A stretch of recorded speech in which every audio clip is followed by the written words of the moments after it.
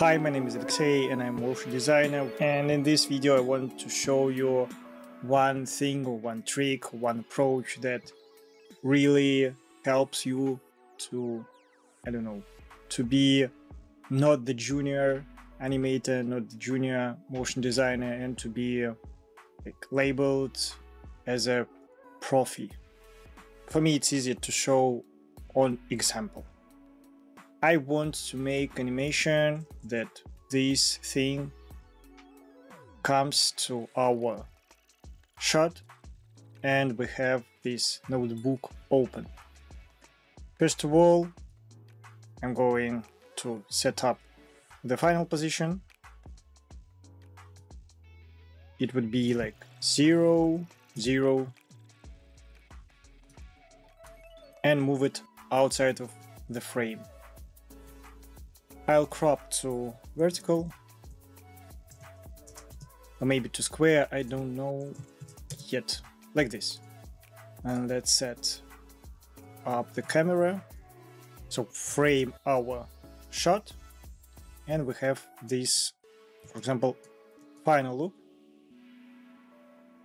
Let's set up to square. Yeah, like this, and we have simple motion from side and open the screen. Keyframe and close this stuff. This is the basic animation I think you have been doing for a lot of years. And of course, one of the things you can improve drastically is playing with keyframes, playing with easings. I think we can delete all these unused tracks. H to maximize the view, not the viewport, the graph. And yeah, this is much better. And also we have this laptop, button and trackpad, keys lead here, checking what is rotating here. Oh, some problem. We don't need keyframes here. Here, I'm selecting by clicking on the S or P or R and holding Ctrl Shift left click. So it's opening. We need only one track, like this. Usually this is the end, or we can play with this and offset lead. We have keyframes, offset them to have this overlapping zone. So during movement of the table we have opening of our notebook. So this is one of the common animations I think you have seen a lot, and usually, but not usually, it's widely spread. And it's pretty okay, it's much better than we have in default scene, with default settings, with splines and all that stuff. So it's pretty good, alright. But I want to incremental save this thing, and I suggest you and maybe show you the things how we can go further. For this we need to redo all preparation. Delete this one,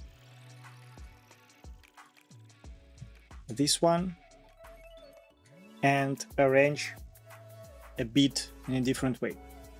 First of all, of course, I select table, LG, and this would be like move null.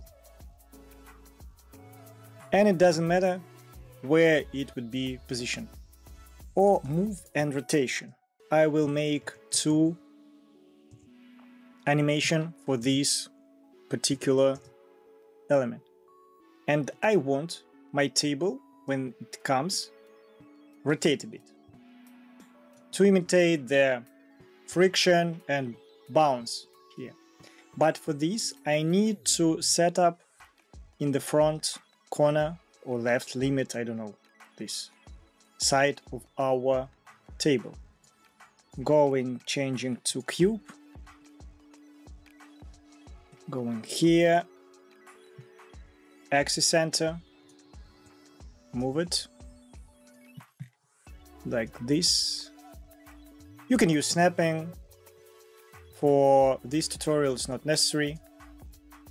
We can set up pretty close to ideal point. I think somewhere here. And now we can do this trick. And let's do this. First of all, I will match the movement here and maybe rotation after that. Moving to the side, keyframe, animation, F curve, and shrink down, extend these tangents, shrink down the distance between the first keyframe and this space to speed up the movement.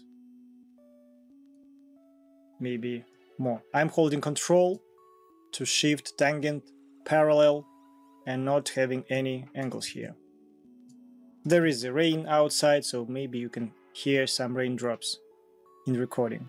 You're not going crazy, it's how it is.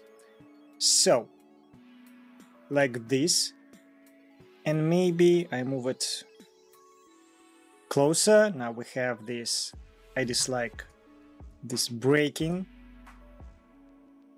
of the spline, because tangent went to the left, it shouldn't cross the vertical line of this frame. So like this.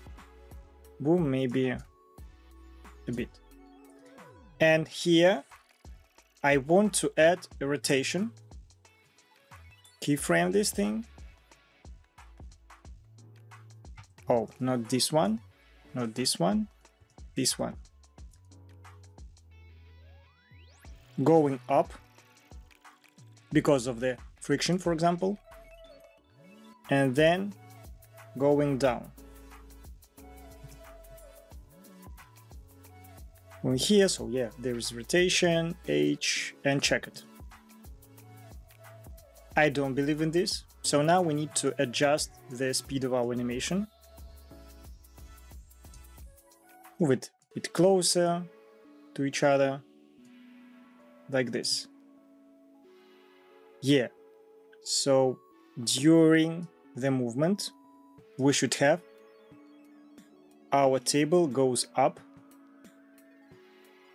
and then fall down. Looks much better. Boom. And I think we can speed up the last drop. Maybe like this. Yeah, this looks much better.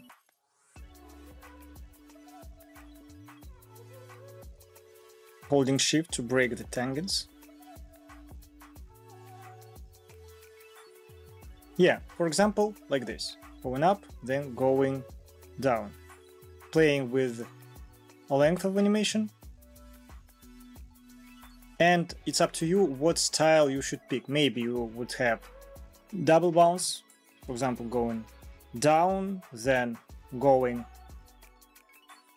up, the secondary bounce, and then going down once again.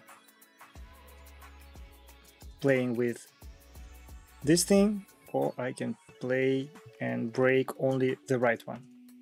So, and for this tutorial, I will keep a single animation. And then we have this laptop. Laptop, I will duplicate and move it to a new null. Null. And here I would set a 0 angle. So they are not 0, 90 degrees. But inside I would have to reset the position. It was 113, so it was directly like this. So we have 90 degrees here and more degrees here. I want to add a slippery effect. So here we have movement.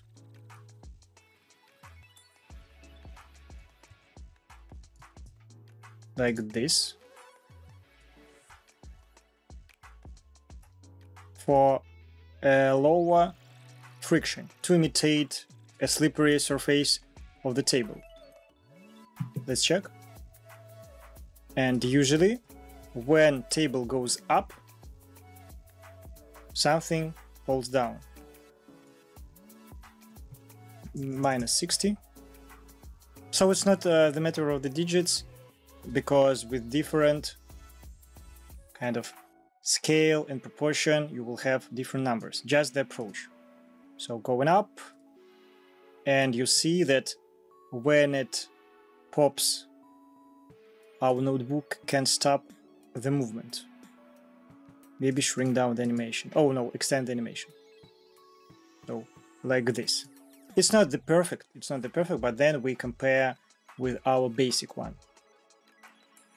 And of course, this display opening, we need to set up the keyframes. Let's set -100, so round number, 0.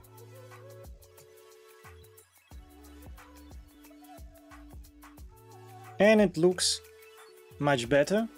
Also, I will add some extra maybe flexibility.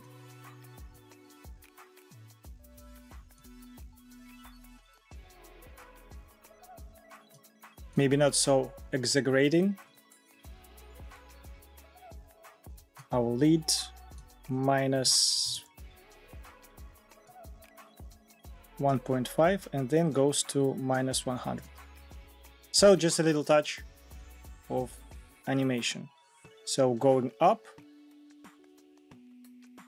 and then opening and some bounce here. Checking. Yeah, maybe slower. No, it's too slow. Like this. And also we can play with the orientation. For example, to match the last point of animation, or maybe in the middle, 36, we have here a keyframe for position, and I'll match the rotation too. Here, like this. It's small addition, it's not clearly visible, but I think it will be noticeable. And you can exaggerate, of course, once again, all this thing.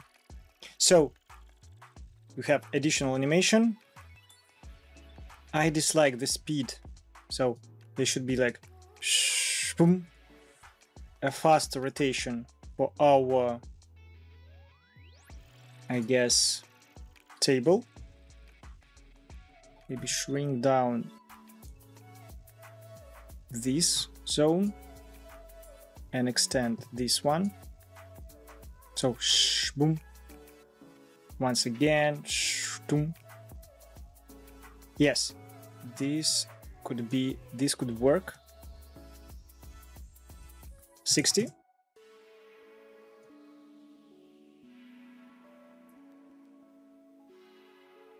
And I think that's it that I want to show you. So we have different additional animation here. And now you can compare the first animation and the second one. I think we can create null, copy this, dropping here, offset it, going outside of the camera. Let's hide animation during the playback. And you can compare what animation will be looking more professional. This is the small adjustment that you can make and add to your basic animation That will create additional feeling that you are a professional guy, that you have experience in these all animation tricks and nuances, and also will increase kind of the appealing, I think, of your video, of your animation, because of these small adjustments that didn't take a lot of time. Hope you like the result we get here. Let me loop it. Of course, we can render this thing out and all the stuff, but it's pretty technical, a directional advice for you that you can improve your animation with extra 5-10 minutes of work on additional elements, with offsetting animation, with extra details. I hope you like it. Thank you. Have a nice day.